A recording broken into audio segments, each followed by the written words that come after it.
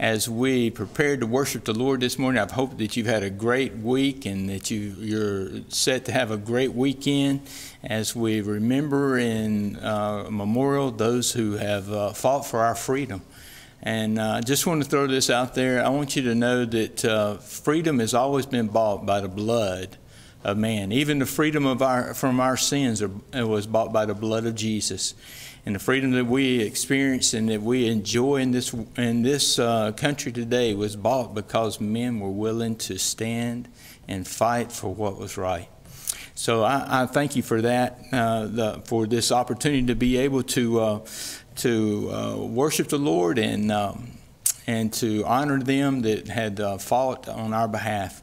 Let's go to the Lord in prayer, and then we're going to have the pledges of the allegiances to the Bible, to the Christian flag, and to the United States, the flag of the United States of America. Let's pray. Father, we do thank you so much for your good grace and mercy. And Lord, we love you so much and ask, Lord, that you'll help us as we present your gospel. And Lord, as we sing praises to you, Lord, this morning has had some difficulties already, and we pray that you would overshadow and that you would oversee everything that takes place. Now, Lord, we love you once again. Ask, Lord, that you would bless and have your will in our service. And we ask these things in Jesus' name. Amen. We're going to start with the pledge of the Bible. It says, I pledge allegiance to the Bible, God's holy word. I will make it a lamp unto my feet and a light unto my path. I will hide its word in my heart, that I might not sin against God. I pledge allegiance to the Christian flag.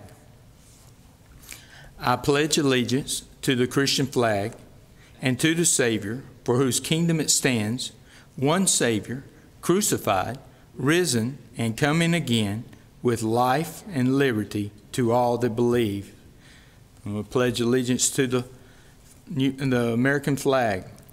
I pledge allegiance to the flag of the United States of America and to the republic for which it stands, one nation, under God, indivisible, with liberty and justice for all. Amen.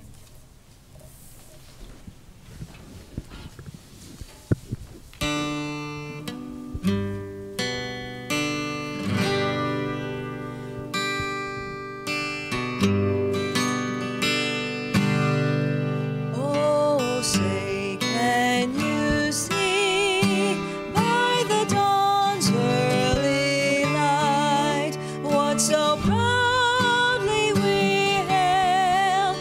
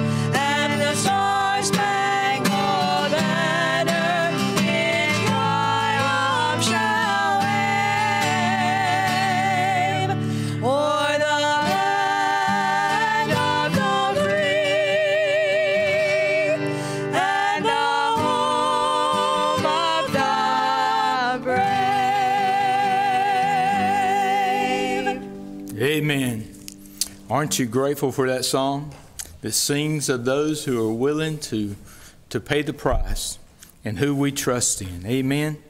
Now, just a few announcements. Please remember to pray for Jacob and his family at the death of his brother.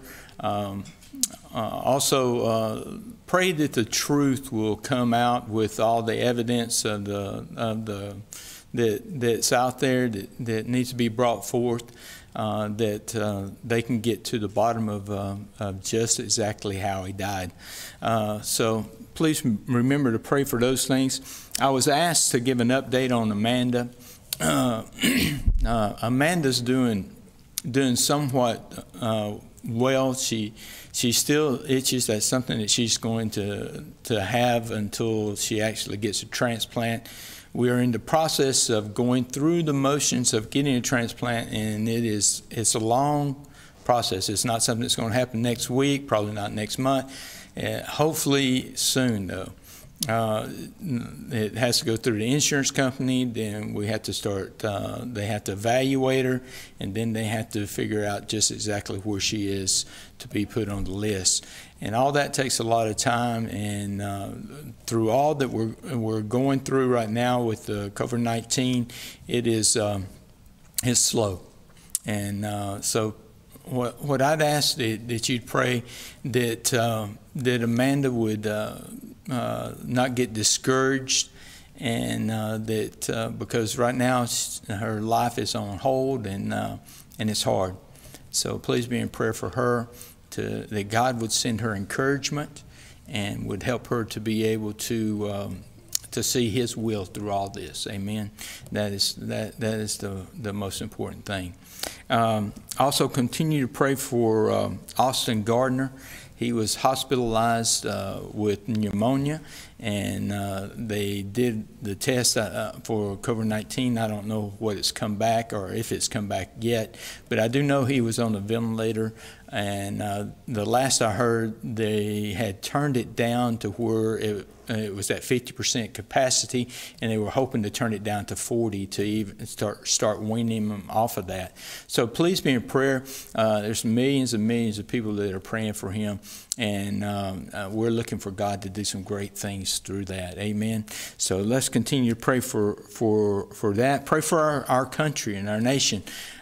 Pray for our new lifestyle, you could even say, that's come about, that we'll get to a place of some normality. Amen. It's crazy out there, and some of the things that are happening in our society, and the news that we're seeing on both ends, and it's just confusion. And we know who the author of confusion is. It's the devil. And all this is to bring us to a place where our faith is sidetracked, and we need to be strong.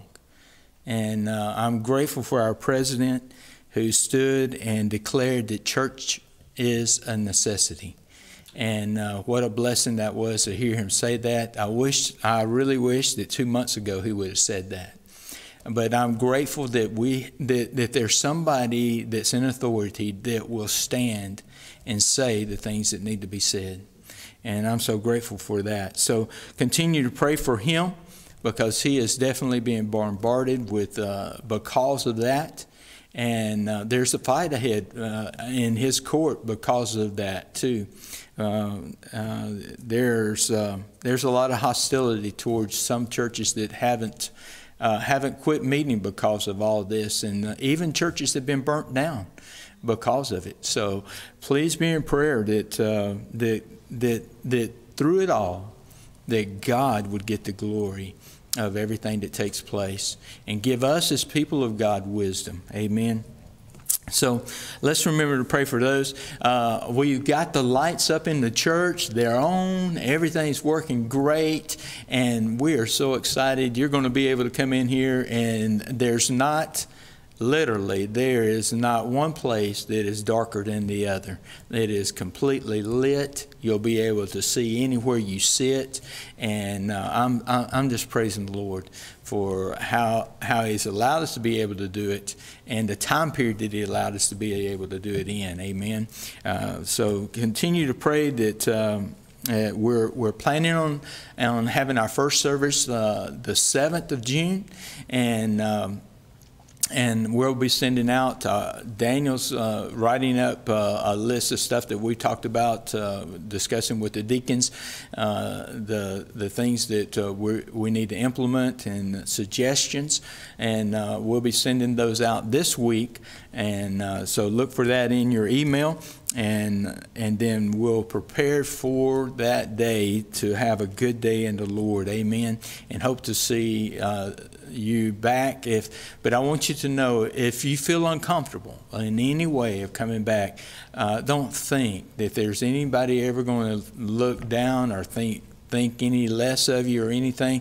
I want you to be comfortable about coming back when you're ready, and we're going to continue streaming, and we'll continue the services.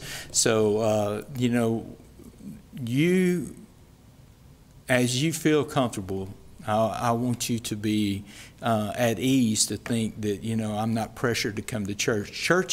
This is voluntary. We're worshiping the Lord. We're worshiping the Lord today together, maybe not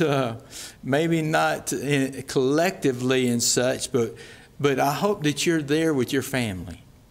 And I hope that if you're single, that maybe that, it's okay to get some of your close friends together. That may feel comfortable being around, and worship and watch the preaching or and have discussion over it afterwards. So there's a great ministry that has taken place during this time that's reached a lot of people and are reaching a lot of people. So let's praise the Lord for what God has done through this, and be excited what God's going to do when He brings us back. Amen.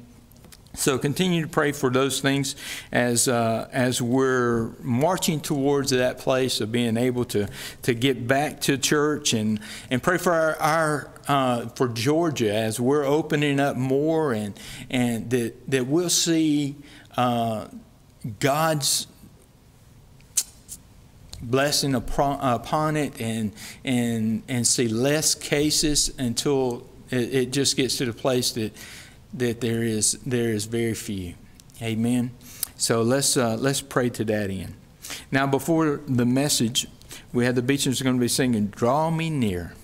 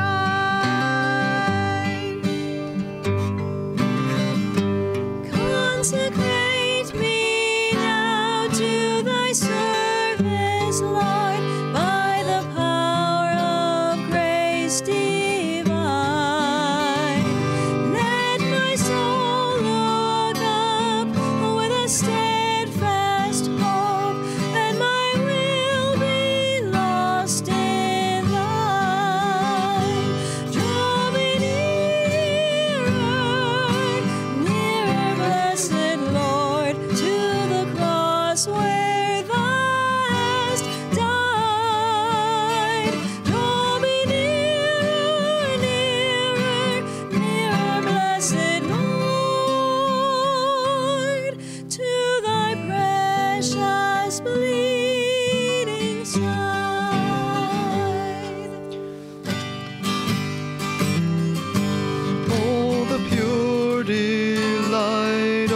a single hour that before thy throne I spend. When I kneel in prayer and with thee, my God, I commune as friend with friend.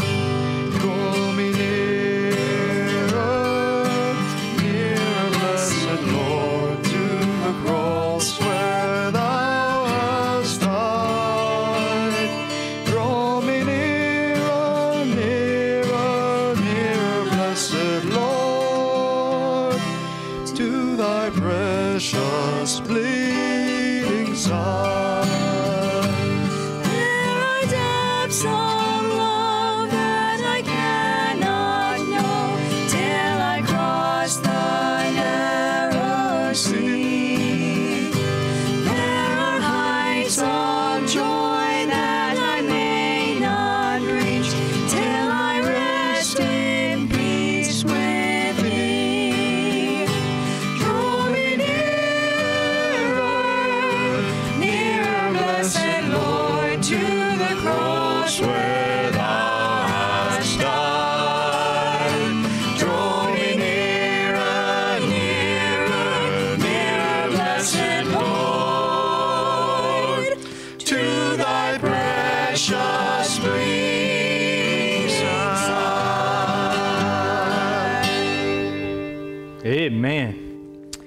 Draw me near. Aren't you grateful that we can draw near to the Lord? I want to invite you to turn in your Bibles to John chapter 14. John chapter 14. We were going to have a missionary, Nathan Saunders. He was going to be with us this morning, and he called and canceled and wasn't able to make it. So please be in prayer for him and his family, as they'll be going our own deputation and looking forward to getting back. Maybe we'll have him later on this year, but continue to pray for them as they are out on deputation.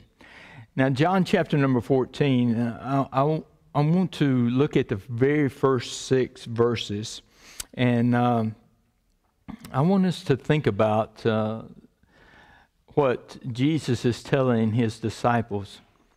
I want you to see the place that we're at. This is the last day. The Passover feast is taking place, and Jesus is told them and that he was going away, and he's been telling them that he's going to the cross, and he's been pointing towards that direction all through John. All through John, he makes mention here and there of his suffering, and through the Gospels you see it. But we come down to those last few hours that are taking place. If you read your Bible, you'll find in chapter number 13 that the disciples are sitting there, and they're wondering who's going to be the greatest, and their mind is set on being second in command. And Jesus, he girts himself and does that by which none of the others even offer to do one for the other, and humbles himself before them and washes their feet. And then at the end of chapter number 13 there, Peter, Jesus tells him that what's going to take place and how they're going to fall away, and Peter says, I will die for you. And Jesus turns to him and says, before it's over, you'll deny me 3 times. Then we come to verse number 14. With that in mind, with the sorrow of their heart, in this heavy time, Jesus says to them, let not your heart be troubled. You believe in God, believe also in me. In my Father's house are many mansions. If it were not so, I would have told you. I go to prepare a place for you. And if I go to prepare a place for you, I will come again and receive you unto myself, that where I am, there ye may be also. And whither I go, ye know, and the way ye know. And Thomas said unto him, Lord, we know not whither thou goest, and how can we know the way? And Jesus said unto him, I am the way, the truth, and the life. No man comes unto the Father but by me. Let's pray. Father, I thank you so much for your good grace and mercy. Lord, I need your help this morning. I ask, Lord, that you would open up your word. And Lord, that you would help us to see truth. And Lord, to find encouragement in a troubled time that we're living in. And Lord, I pray that you'd make these words as fresh today as they were when you said them. I humble myself before you, realizing I'm just a man in need of you. Bless, I pray, in Jesus' name. Amen. We see that here that the disciples had a troubled heart. You know what causes trouble? Fear. Loss of focus or lack of faith. These things cause us to have troubled heart. Jesus sweetly pleads to his disciples, trust me. He says, you believed in God, believe also in me. Trust me. Believe what I say, for my words are true. He has been described as the all-powerful, the creator of all things. He said that he come to do the Father's will, to fulfill the plan of God. To fulfill that plan, to reveal the purpose, to see man saved. He describes a triumphant return to come and get us. But the focus here is on that troubled heart. On the troubled heart that man has. You know, there's many different things in life that troubles us. And for sure, our world has been shaken by a disease that has troubled the hearts of many. And even today, trouble their hearts. To do and to withstand and to even lock ourselves up into our own houses because of a troubled heart. I believe if Jesus was here today, he would tell us the same as he told his disciples that day. Let not your heart be troubled. You believe in God, believe also in me. We are living in a time that when we say we believe and trust in God, but yet our belief and trust is really in the medical field, the government, our bank account, and our own ability. And yet, Jesus tells us that the only cure for a troubled heart is for us to believe in Him. I believe that's one of the scriptures so oftenly tells us that we're to trust Him, we're to believe in Him, we're to put our faith in Him, we're to put our care in Him. Because that is the only deliverance. He describes in this passage of scriptures that we've read several things that help a troubled heart. Number one is that our Father has a mansion where He is preparing a place for us. You know, heaven is the hope of heaven is a cure for a troubled heart. If we know what our destiny is and we know where we're going, Why are we worried? If heaven is as splendor as we say and we preach, then why is death so tragic in our eyes? If it's being close to the Lord and being near Him, shouldn't we be, as we've been going over in the book of John, in the book of 1 Peter, willing to lay our lives down for one another? He's preparing a place for us. You know, that is just what our Lord did the whole time He was here on earth. He was preparing for us. He prepared redemption through the cross of Calvary. He gave us that victory over sin. He was preparing a victorious life for us by raising from the dead. The grave, the tomb is empty.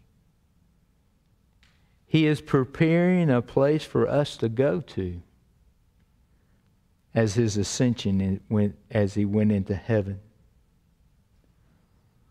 His return should be a event that our hearts are continually looking forward to. We talked about in 1 Peter chapter number 1 how the hope of His return should be that by what brings our life together, so it sort of tightens it together so we have a steadfast focus. He said in John 14:3, I will come again. It's a promise. He has promised us that He will come again as we are here on earth. We are so wonderfully given such great encouragement in this.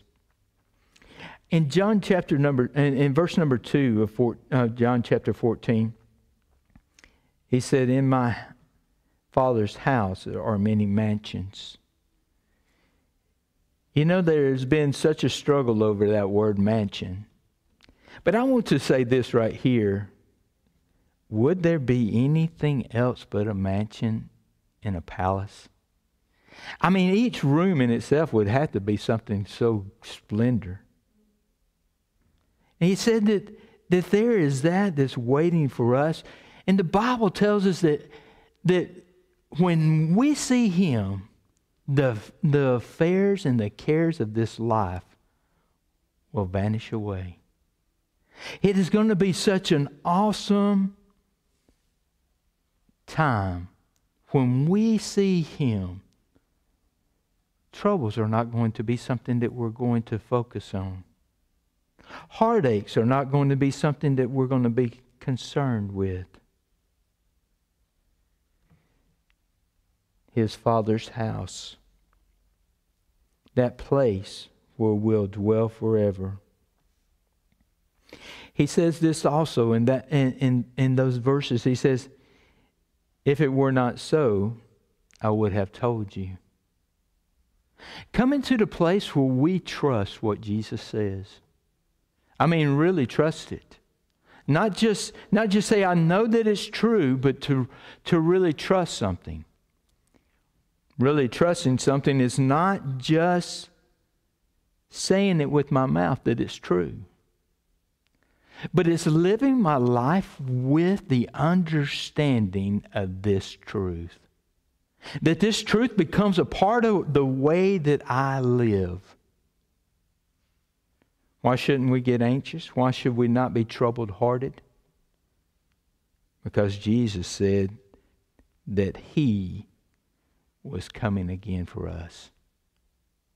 He said, I go to prepare a place for you. Aren't you grateful? He is right now preparing a place for you. Do you know that because He is there, the Bible says that we're able to enter into the throne room of God.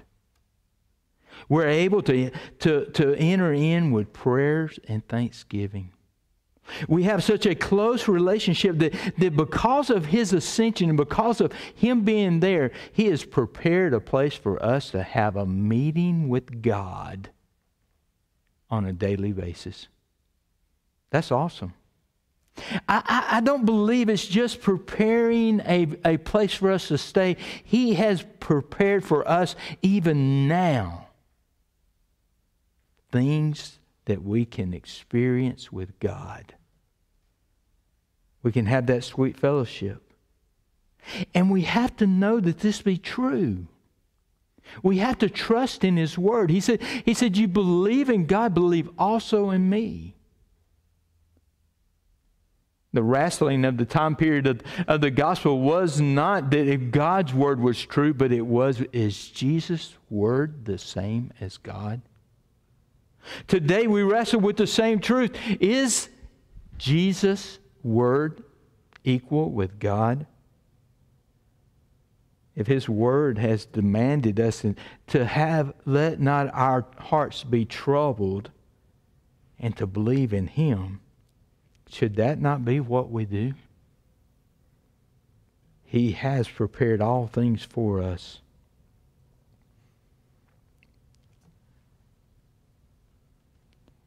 Before all this took place in the world, I was looking forward to the coming of Christ.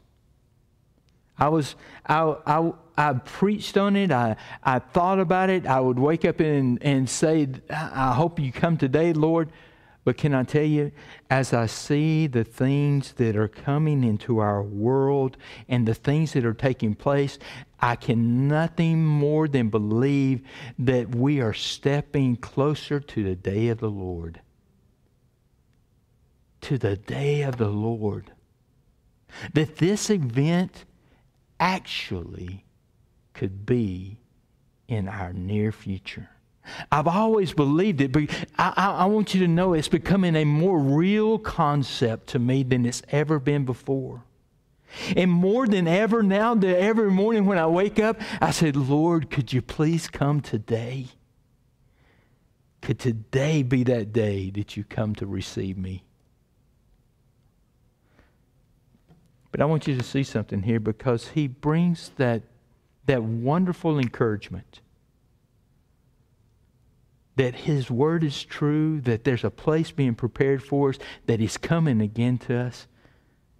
He brings it to a climax, if you would, with stipulation. He says to His disciples, He says in verse number 4, He says, and whither I go ye know, and the way ye know. His disciples that were sitting in that very room, Thomas said, Lord, how do we know? Well, we don't know what way you're going. He said unto Him, Lord, we know not whither thou goest. They still could not grasp the understanding of what He was saying. He spells it out clear. He gives them that only way. And I want you to know this is the only way. He says, I am the way. I am the truth. I am the life. That's the only door. That's the only entrance point. That is the narrow gate, if you would, that we preached about. It's not broad. There's only one way to enter in. It's not, listen to me, it is not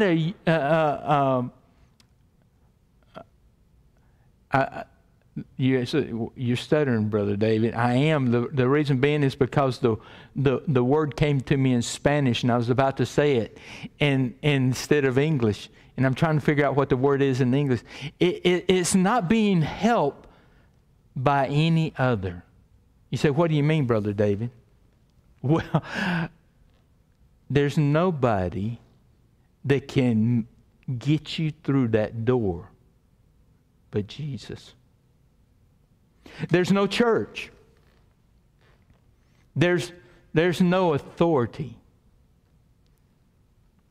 There's no family. There's no saint of God. It's only Him. He is that door. The pathway to that door is the gospel being preached in every ear to hear.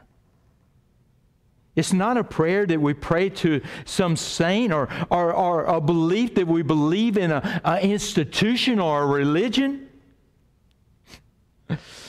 He said, I am the way, the truth, the life. Listen to the negative part of this.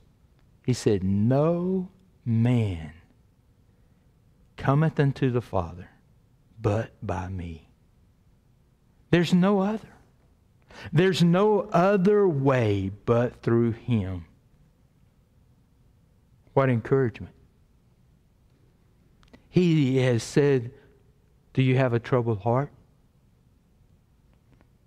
Are you concerned and overtaken by the concerns of this world? Listen. He has encouraged us to believe in Him. That He is true. That He has the power and the ability to say what He has promised to come to pass. That He is going away to prepare for us, and He is coming again to get us. If that be so, what are we troubled for? He says, if you know that I'm the way, the truth, and the life, we will have access to the Father. Salvation. What a wonderful, wonderful verse. I hope today that you're trusting in Jesus. I hope today that the things that are going on around you haven't got you in such a frizzy that you've lost faith in who is the Creator. I believe that Jesus wrote and allowed this to be in the Word of God for such a time as this. That we can find encouragement that He is our comfort. Our comfort in life and our comfort in death. Do you know Him today? Do you know Him as the way, the truth? Has He become your life? I hope so. Let's pray. Father, I love You and thank You for Your good grace and mercy. And Lord, I pray, God, that You'll help us. Lord, that You would help us to be focused on what we need to be focused on. When our vision is sidetracked, when we get the things of the world that become so important to us and so in front of us, that our eyes get off of You, our heart becomes troubled. Lord, I pray, God, that You would bring us back to where we need to be. Realign our focus and our hearts towards You. Lord, if there be one here that's listening, Lord, that may not know You as Savior, or may have trusted in something else besides You and You alone, I pray today would be the day that they find that door that You are, the only door by which You've commanded that all that come to the Father must go in. Lord, I pray that You would touch, to minister their hearts.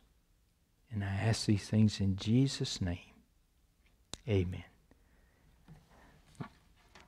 And the Beechams are going to be singing for us, America the Beautiful.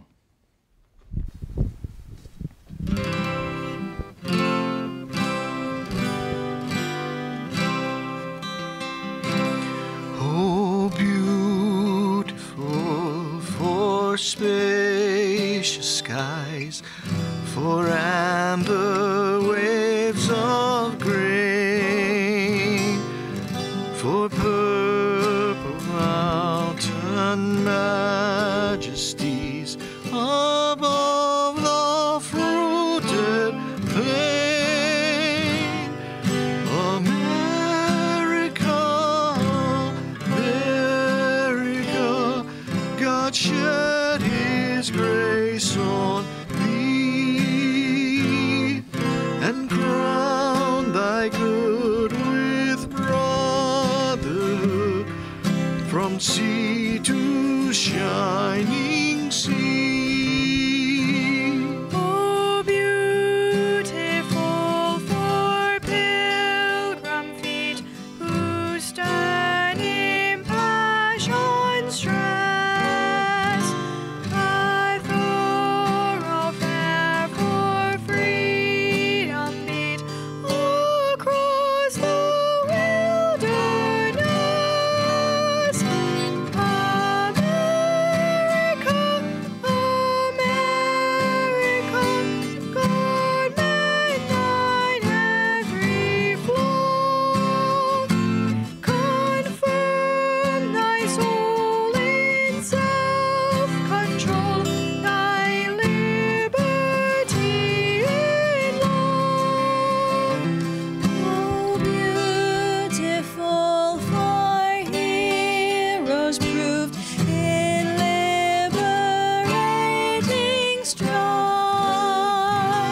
who more than self their country loved, and mercy more than life. America, America, may God thy gold refine, till all success be nobleness, and every gain divine. Oh, beautiful for patriot dream that sees beyond the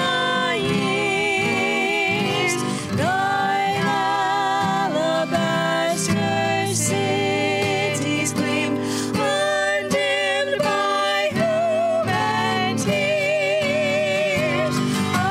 America, America, God shed His grace on thee, and crown thy good with brotherhood, from sea to shining sea.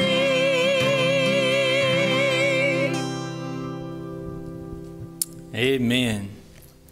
Well, I hope that you have a great day. I want to invite you to come back tonight as we'll be studying in the book of John. We'll start chapter number 10, and it's full of good stuff. I don't want to get it all away, but we'll be looking at the Good Shepherd. Amen. So let's be back at 6, and I hope that you have a blessed day.